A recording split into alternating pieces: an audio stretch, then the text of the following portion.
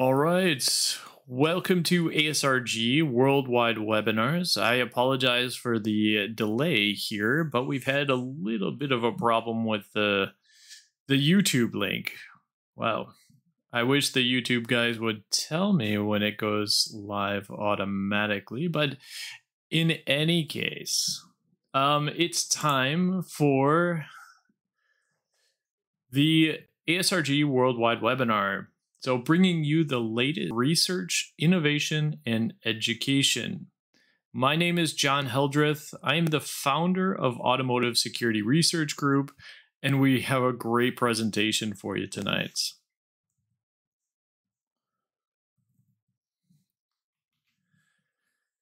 First of all, as I said, my name is John Heldreth, founder of Automotive Security Research Group, or ASRG for short. I've worked in the automotive industry for the last 15 years or so now and focus my time on product security or vehicle security now. I'm originally from Detroit, Michigan in the US of A, but today I'm living in Germany and working for Porsche Engineering. Please feel free to contact me on LinkedIn or other social media platforms. Just quickly, the Automotive Security Research Group is a nonprofit company focusing on the advancement of the automotive security industry. This is a community to support the coming together of two areas of competencies, the IT security market and the automotive market. This is a community for you, for the automotive engineer, for the IT security specialist, for the beginner, the hobbyist, even for those people that are probably not even in the right webinar. But this is a community of volunteers. Our entire organization is built on the volunteer efforts of the administrative team and, of course, people like yourself. We are trying to remove the boundaries that can occur in the automotive security industry. This could be communication, borders, finding different ways to learn, different solutions, anything. Because at the end of the day, we all have the same goals. And this is to keep our customers, this is our family, our friends, data safe and secure, which can only be achieved together. If you want to get more involved, if you want to make an impact on the industry, maybe start your own ASRG location or participate in a technical committee, be a part of a project, just reach out to us. You can find more information about ASRG at www.asrg.io. or send us an email at hello@asrg.io.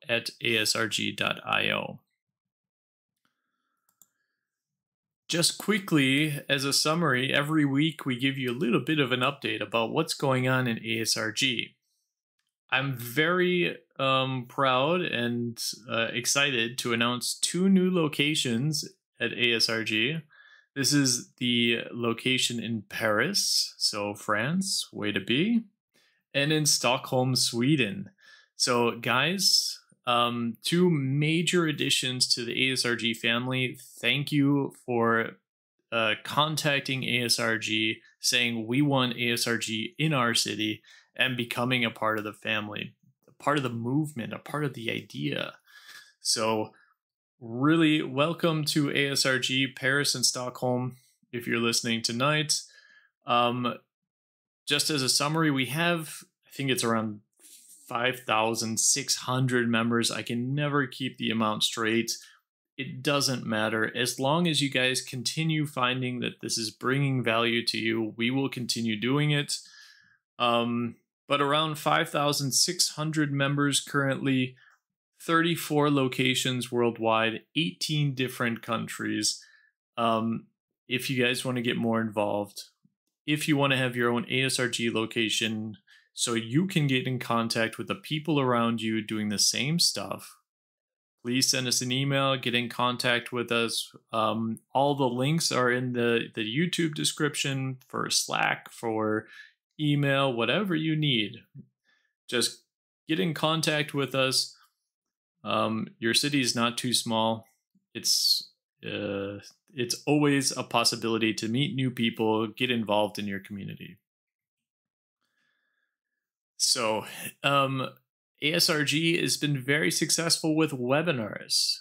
Ever since Corona and COVID has kept us inside and trying to protect our health, we moved over from presence, so face-to-face meetings, into webinars, right?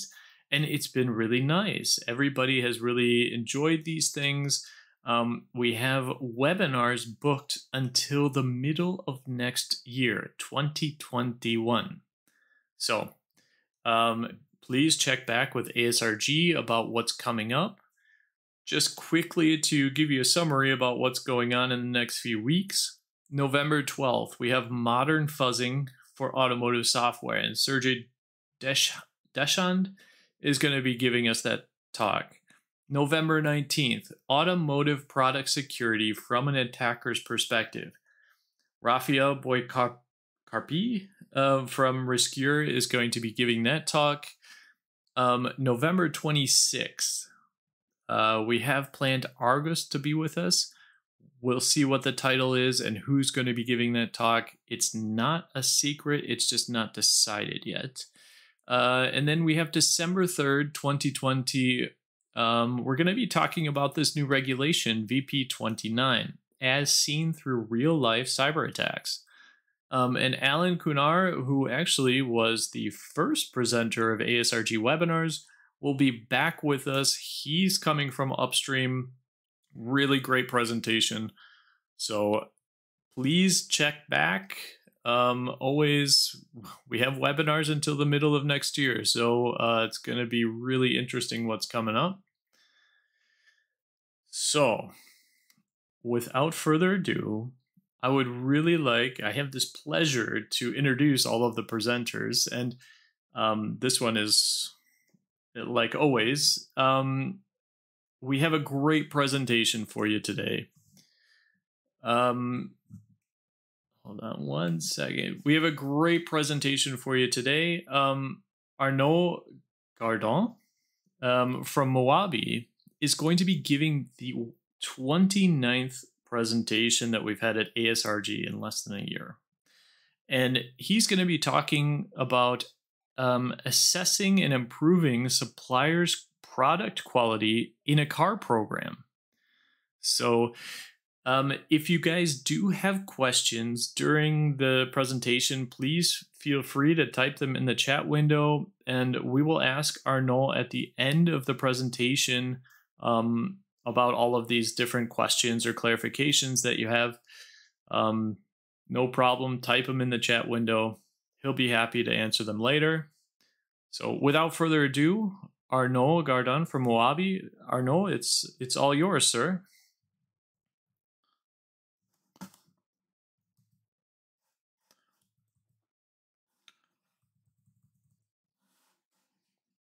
Our product, and of course this process to improve suppliers' product security in a car program. So I'm Arnaud Gardin. I'm heading the innovation and partnership for Moabi, and I am with CTO to present you this solution. So just a few words about Moabi. So first, Moabi is the story of a security research analysts who have worked together since 10 years. Our CTO, Jonathan, delivered multiple talks at DEF CON and Black Hats, some of them about the first hardware and software backdoors in 2012, or about exploits against BitLocker or Windows 10. A second founder, Nicolas Massaviol, has been working in the automotive industry in the last 8 years, delivering audits and pen test activities. So during this last 10 years, the team of founders developed various tools for pen test, for product security, and red teams to be more efficient and relevant in their mission. So 2 years ago, they integrated these various tools into a single platform. Moabi. And the company Moabi was created then to market and sell it to the various industry. Our platform, and we are proud of this, has been rapidly identified as a key innovation in the French cybersecurity ecosystem and recently in Switzerland. We contribute to the ecosystem, for instance, with the IIC for the Industrial Internet Consortium to bring some cybersecurity insights, especially for automation and robots for the Industry 4.0. And we are proud to count multiple customers in the automotive industry, in the defense industry, and in the oil and gas. So our first customer is from the automotive industry, a French OEM. And this presentation is a summary of this live use case. We are not allowed to name it, but no wonder you can identify it rapidly. The first part is dedicated to position the problem that we want to solve. This is the challenge to check suppliers' product security. In the second part, we will focus on the solution itself and how it works. And the third part will present the impacts and benefits of the proposed solution for this OEM. Finally, we will have a short solution demo before jumping to the conclusion. So what is at stake? So in our audience today, you're many experts, and this is a very simple statement you can have every day. New connected car programs are more and more complex to secure. First, you have a high number and a wide variety of ECUs to verify. Depending on the type of vehicle, you may have more than 100 ECUs to view and analyze. Looking ahead, the autonomous vehicle will also bring completely new architecture and complexity. Some of these ECUs are critical from a safety and security standpoint, such as brakes. Some of them are extremely exposed because of connectivity. Think about IVI or IVC. So on top of these ECUs, hundreds of different management applications exist. And with the ECUs program, it represents thousands of software, hundreds of thousands of different binaries, and millions of lines of code. The second complexity it results from the supply chain itself with the cascade of suppliers. For a given OEM, you can have more than 50 different first-rank suppliers with hundreds of second-rank suppliers and thousands of different subcontractors in total, which may contribute to the different software applications. In a nutshell, thousands of different software with thousands of different suppliers. Despite the current and new upcoming standards, such as ISO 21434, we all know that cybersecurity maturity and cybersecurity quality are very diverse as well.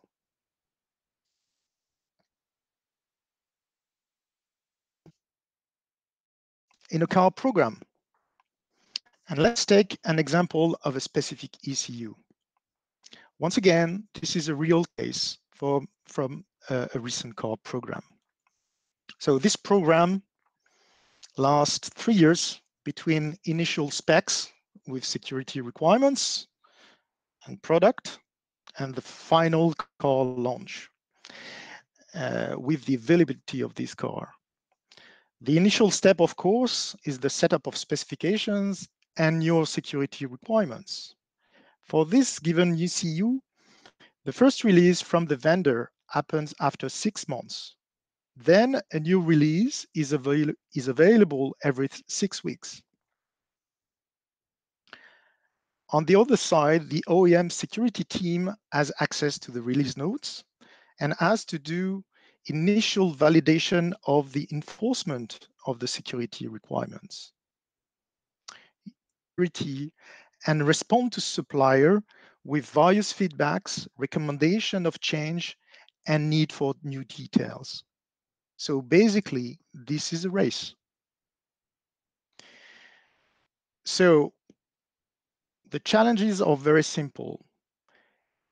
You have very few experts to cope with all releases and ECUs. You have very short time to do some relevant tests. And a critical point, you are not able to perform this relevant test until the ECU is really operational. And it's very late in the process, often in the last 6 months. So important issues may not be seen early, whereas they may require a lot of work, a lot of rework and modifications.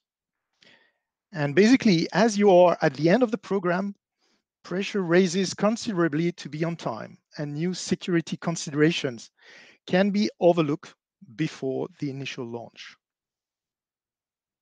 So delay is not an option.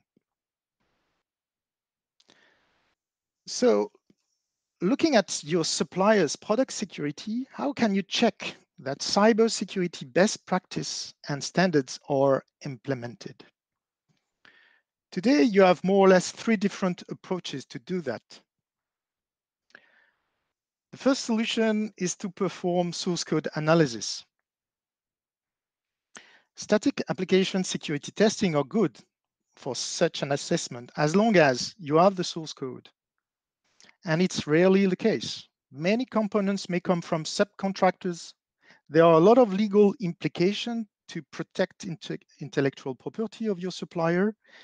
And another important point, the source code is not the final deliverable, and you don't see the impact of the compilers, the linking with external libraries, etc.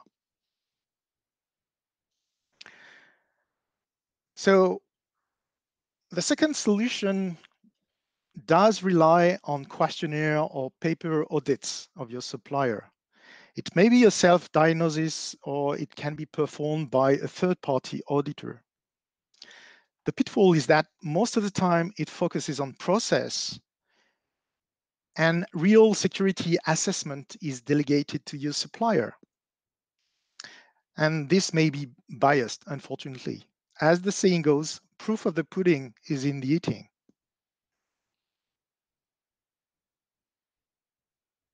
The third solutions rely on OEM auditors, pen testers, and security analysts, basically most of you. Because of the number of assessments to be made, this effort is concentrated on specific samples, initial suspicions, and it's extremely time-consuming. Sometimes making sure that a required change has been enforced between 2 releases may require several checks during several releases. So few critical flows may focus all the attention, while new ones will be overlooked. So as you can see, current solutions do have their specific limits in terms of scalability, objective assessment, and intellectual property protection. So let's come back to this OEM. It has decided to work with Moabi. Let's see how we can help them and how we help them. So Moabi is a platform to assess the cybersecurity level of any product, any software binaries. So the platform is based on a powerful technology of automated reverse engineering. It supports multiple types of architecture, such as Intel ARM32, Arch64, MIPS, etc. And it provides automated security audits in few hours at scale. It can be deployed as an appliance in a data center, in your data center, or as a service in a public or a private cloud. In fact, you just have to upload software binaries. There is no configuration, whether these binaries are coming from application, firmware, or operating systems. The analysis will start automatically, and in few minutes or few hours, depending on the number of binaries, you are going to get full audit with analytics and several metrics covering different cybersecurity criteria with detailed remediation reports. So at the end of the day, you have a solution to track cybersecurity level and benchmark different releases of the same software or two different solutions from two different suppliers to compare their specific security levels and security gaps. So we've been talking about reverse engineering. Let's get into this view. If you look at current state of the art, you have different flavors of reverse engineering. So you probably know IDAPRO, Ghidra, Binary Ninja, etc. They do support multiple architectures and it works on binary. However, they are not product security focused. They are offensive focused, 100%. They require high level of expertise to be used. And it does not scale for what we want to achieve to secure a connected vehicle. You may analyze one binary or two binaries a day per user. A second solution is linked to the academic research. You have different tools such as CLEs, SAT solvers, SMT solvers, Z3 for symbolic execution. The good thing is that it proves the existence of bugs and vulnerabilities hard to trigger. However, these are still offensive solutions that do not scale and still require source code. You will have a presentation soon about fuzzing, so I don't want to go into the details. But this very good solution to prevent false positive. But once again, they are 100% offensive focus, and they have somewhat a very little coverage.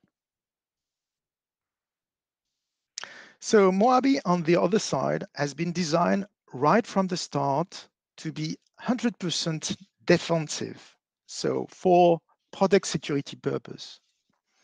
It scales to industry needs. For instance, we have some software analyzed with 40,000 different binaries.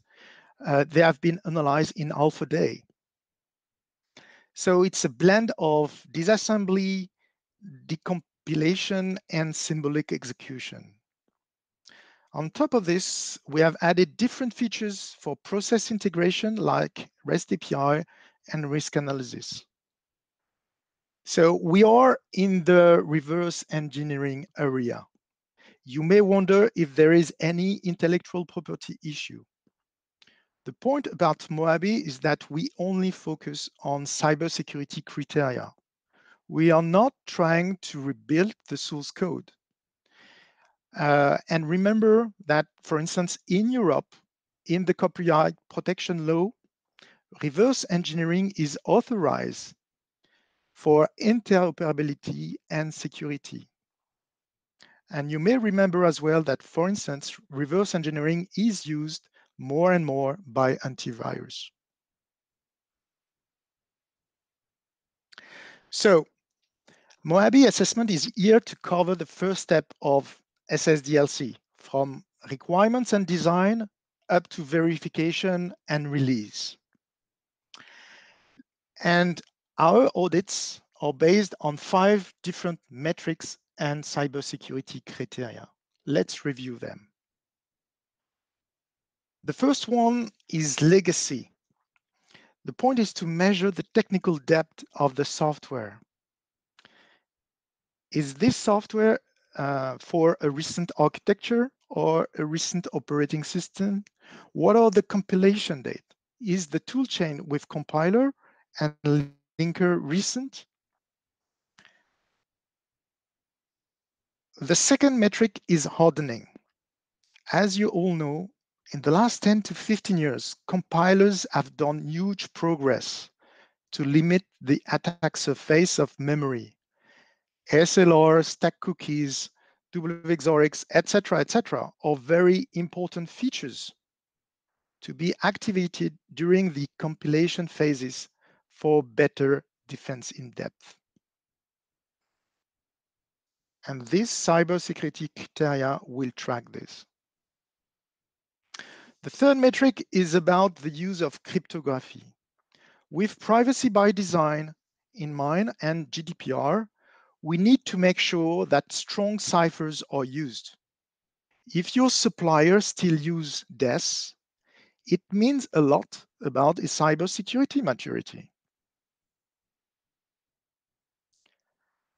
The fourth metric is linked to compliance to security standards.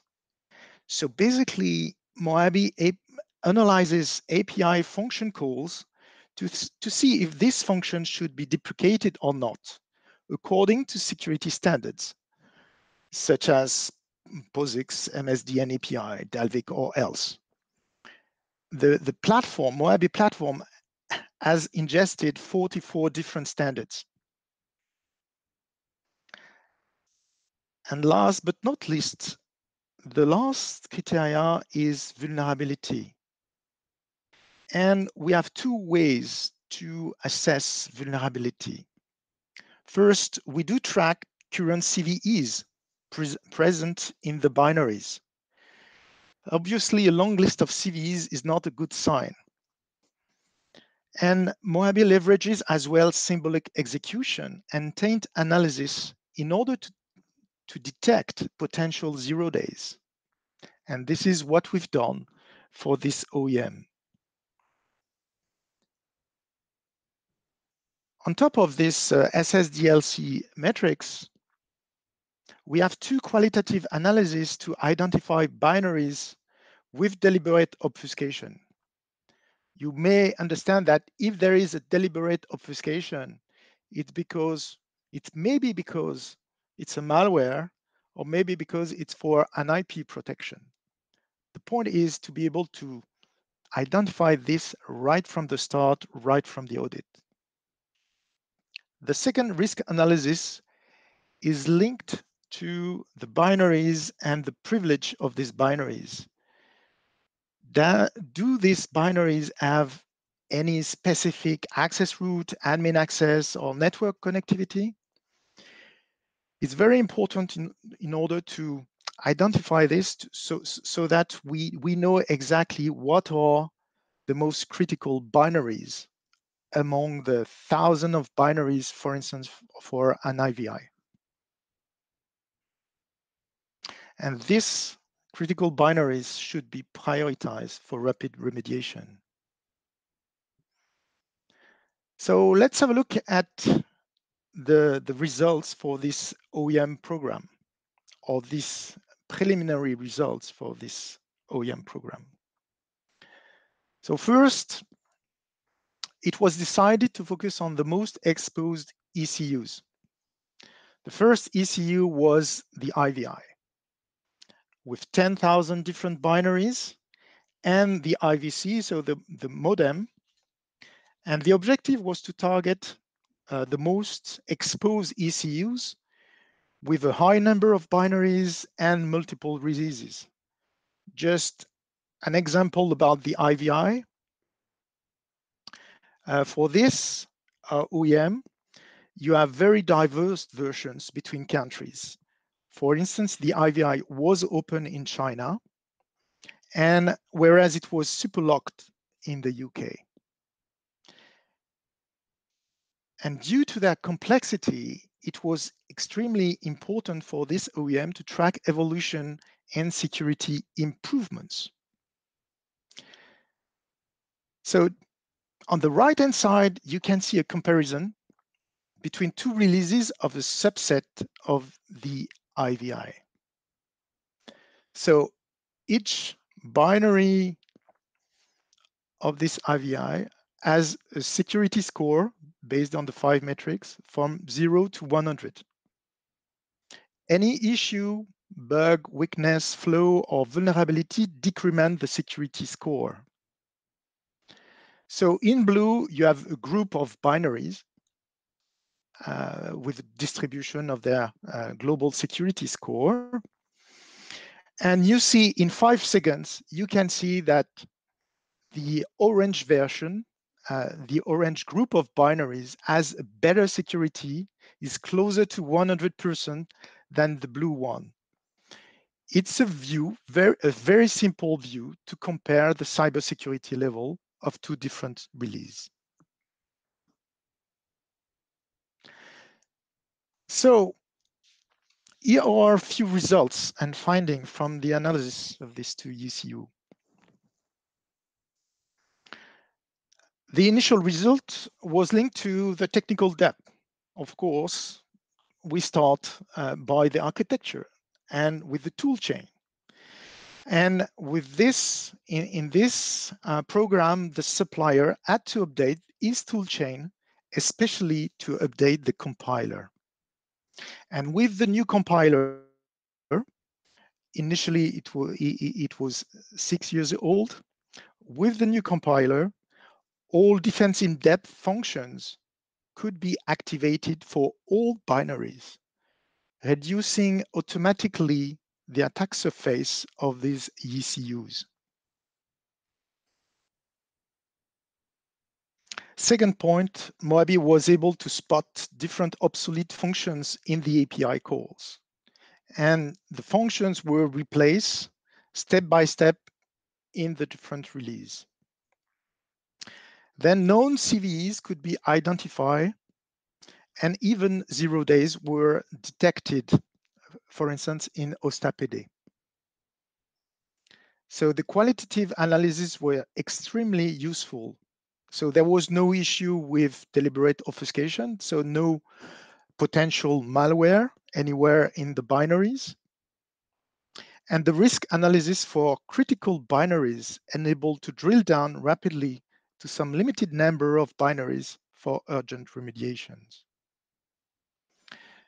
On the right-hand side, we give you a view of OSTAPD, a binary present in Wi-Fi hotspot, embedded in most vehicles, with the defense surface we discovered based on the 5 metrics.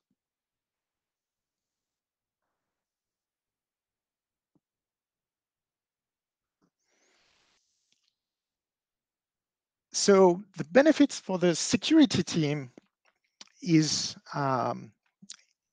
you have multiple benefits for the security teams. First, for each release, you just need to have 6 hours to analyze all binaries for IVI and IVC.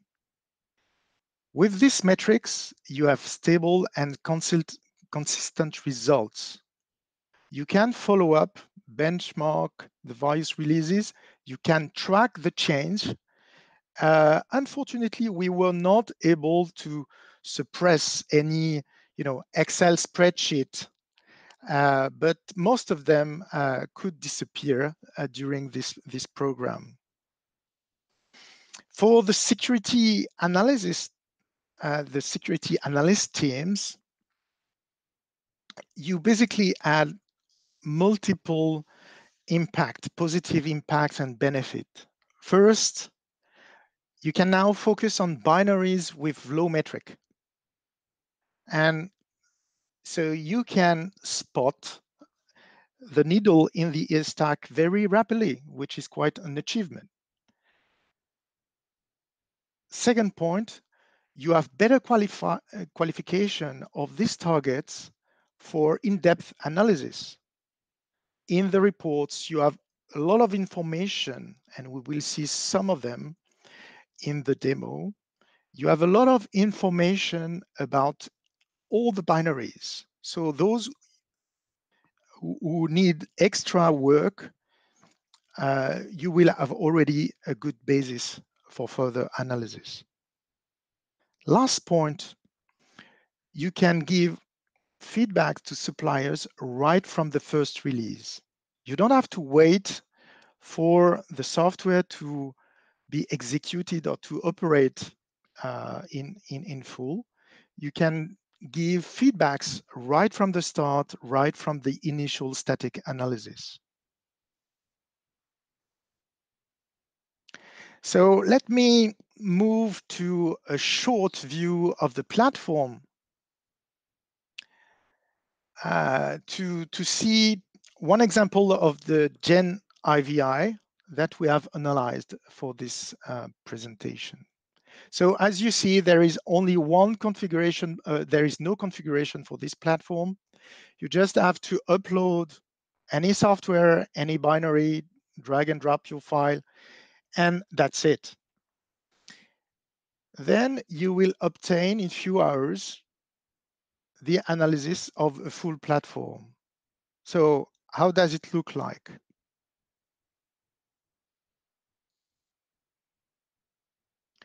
Here you probably know the open source Gen IVI platform. And here is the result of the analysis. So first, you see that for this distribution, we have 6,000 different reports corresponding to 6,000 different binaries.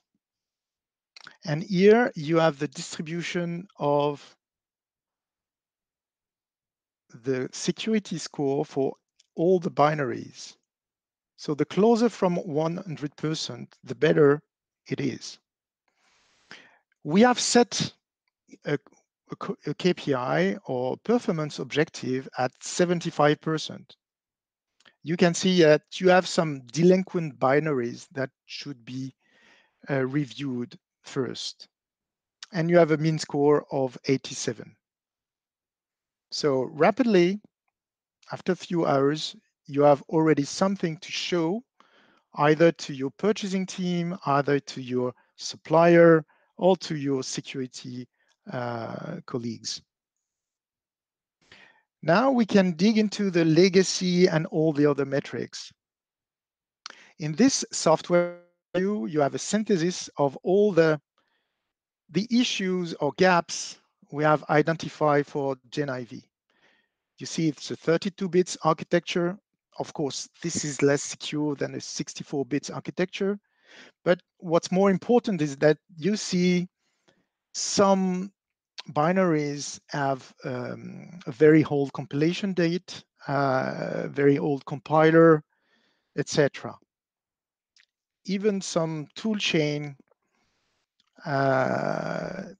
which dated back 2003. From a cryptography standpoint, you see that DES is still used, and MD5, etc. And there are definitely weak ciphers that should not appear in new systems. From a compliance standpoint, so what we see at the API level, you see we have identified multiple functions that should be obsoleted because they are dangerous. So according to POSIX, uslip should be replaced by nanoslip. It still exists in this software and in 65 different binaries. So the fourth metric we're going to see is hardening. So as you know, hardening is extremely important to reduce the attack surface especially for memory. Here you can see that for this Gen IVI system, multiple features have not been activated. So full relocation, stack cookies 45, they are almost not activated. And you have then some exception for NX or safe WXOX and ASLR. And the fifth metric here about CVEs, you see that in this Gen IVI dated from 2017, you have less than 200 different CVEs. And you have here the list of CVEs and the list of impacted binaries.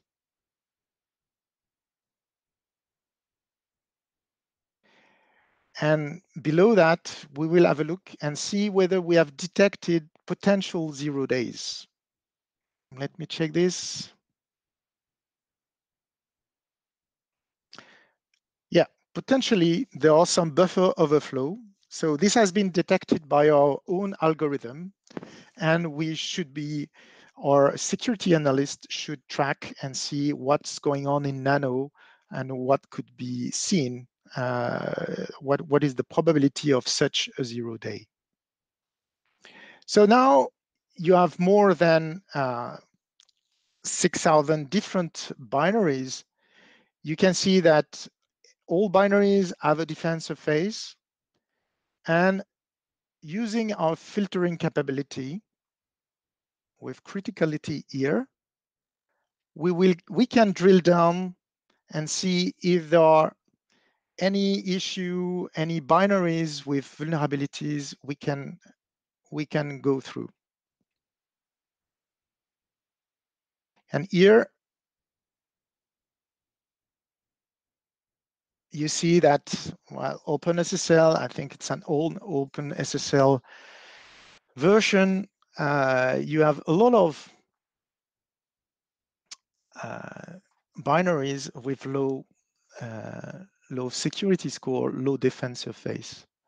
Just to have a look at some details to show you the level of details and what you can expect in order to go further into the analysis and the security of this binary to interact with your supplier. You see that you have a lot of information about the legacy. You have the CPE that was identified linked to OpenSSL, the hardening features that were not activated, like 45 full railroad and stack cookies. You have cryptography, so probably linked due to backward compatibility issues, and vulnerabilities here, a lot of CVEs due to the very old version of OpenSSL. So basically, this is it for the demo. It gives you some few information about what can be shared with your team and with your supplier. And we can move to the conclusion. So as John was saying in the introduction, cybersecurity is a team sport. It's a collective effort. Working with suppliers is sometimes very tough, and we have to share a common language. We have to share some common objectives, and we have to be able to measure them. With our platform, we are able to create a framework to analyze product security. So not only you assess the security level, but you are able to share with them some KPI. And these KPI, they are here to work with suppliers and stimulate cybersecurity for improvement. It's a gap analysis, and we give the information to close the gap. You have the analysis in few hours. You can communicate with all stakeholders, the purchasing team, the suppliers, the project management team. So this is very convenient. This is very efficient for your communication about cybersecurity. And a very important point as a final conclusion. We all know that cybersecurity expertise is very scarce.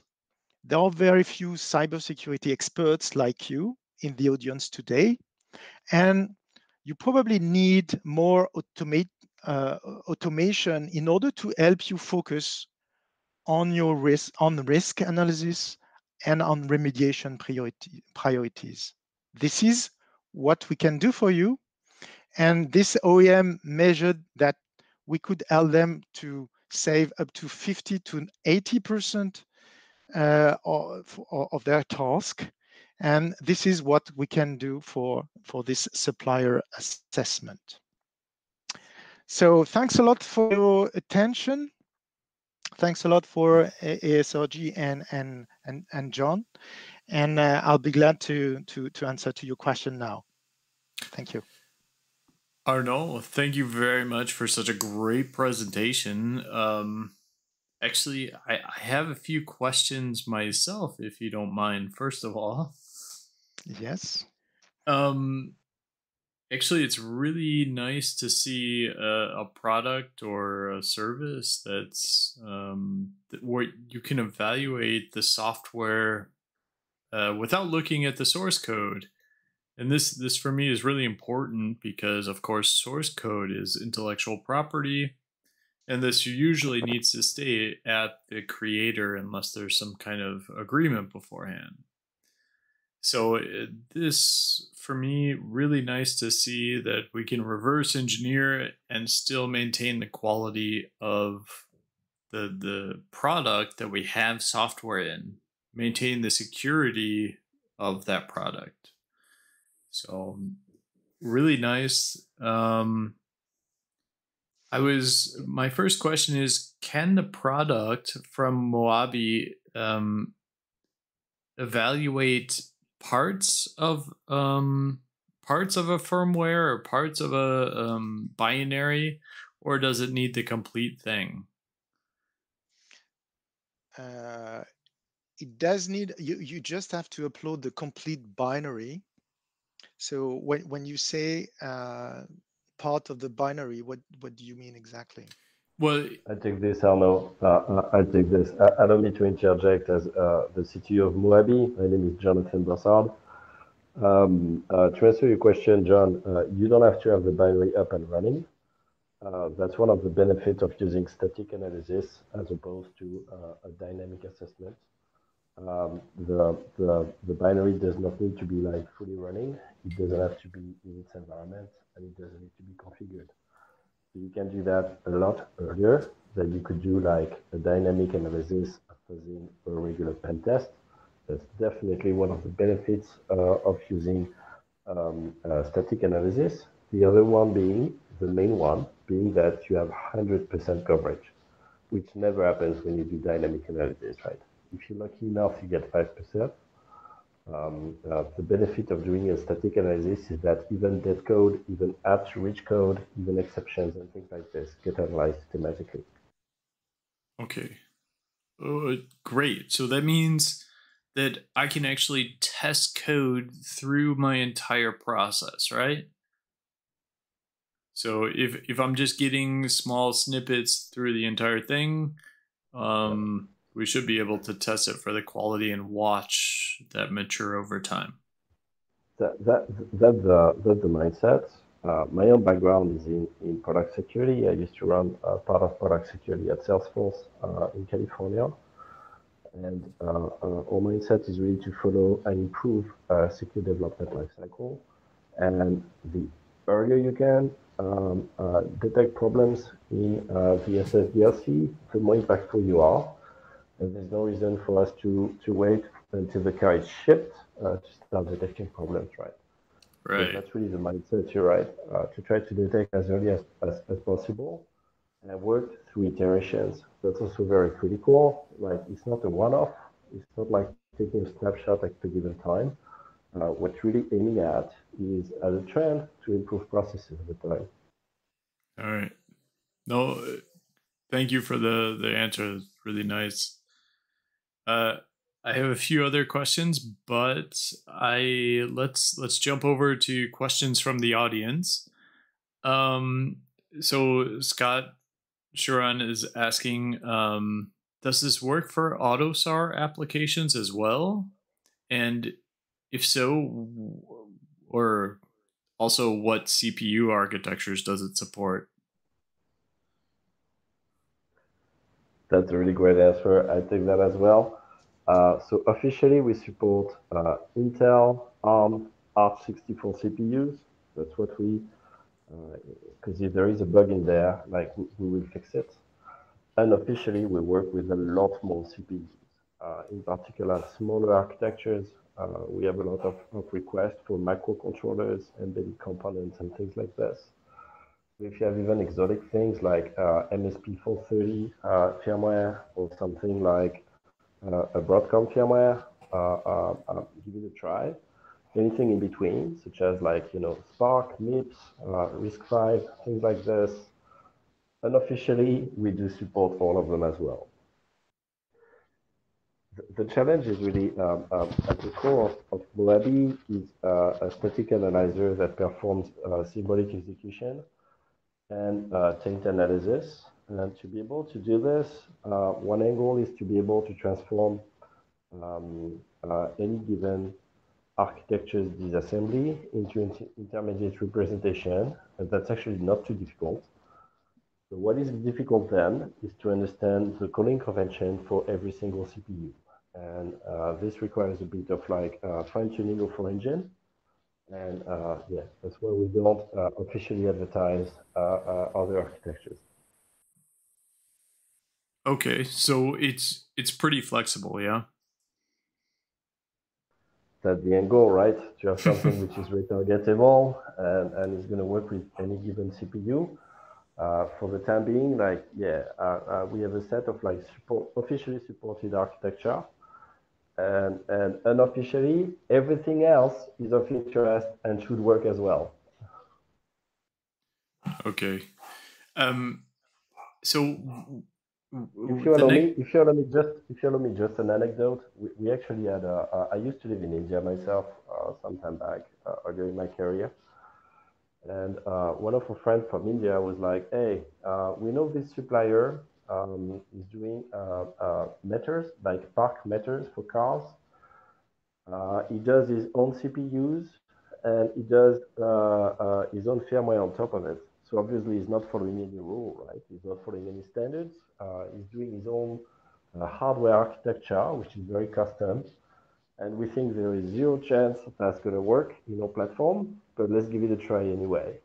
And obviously most tools like Ghidra or IDA were like, this is random stuff. We have no idea where the code or the data starts, and we're not able to work.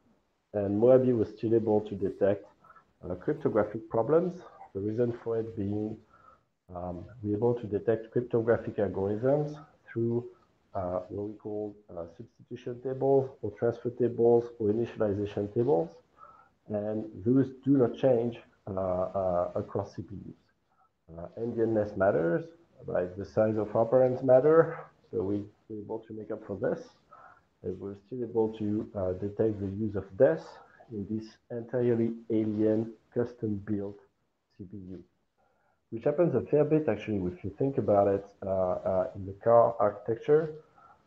A fair bit of manufacturers have their own instructions, which are custom and not understood by any standard compiler. So we have to make up for this complexity, this additional complexity, when trying to come with a solution dedicated for connected car vehicles. Yeah. Fantastic, Jonathan. Thank you for the answer. We have another question from the audience, and that is, we all use these different types of software tool chains, right? Can you explain to us what the difference is between something like Synopsys's Black Duck and what Moabi is offering? Yeah, Black Duck is a great tool to try to come up with a bill of material and try to detect CVEs out of this. That's like half of one metric of what Moabi does. So we do like 5 times more, or rather 10 times more than Black Duck. Black Duck is not able to do symbolic execution or taint analysis to find 0 days. We are. Black Duck doesn't look at like compilation problems like legacy problems or hardening problems or compliant problems. Their focus is really to look at like just a narrow bit of like doing a bill of materials and potentially finding like a breach of compliance with licenses, or try to find defective software. And this definitely has some value.